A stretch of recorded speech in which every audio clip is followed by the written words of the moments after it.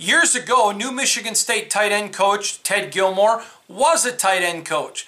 But as you know, he spent the last several years in Wisconsin where he was one of the best wide receiver coaches in America. And so we were asked, since you last coached him, has the tight end position really changed that much? I don't think it has changed at all. Football is football, in my opinion.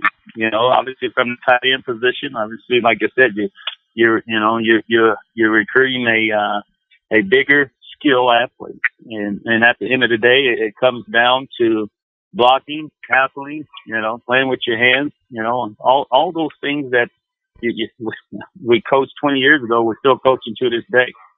Obviously, there's been more creativity in offense in terms of opening things up. But for us, we're going to do all of that. We're going to do, you'll be attached as an inline guy. You'll be detached.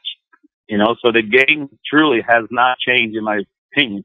Some schemes have changed, but the fundamental aspect of it is it's all the same.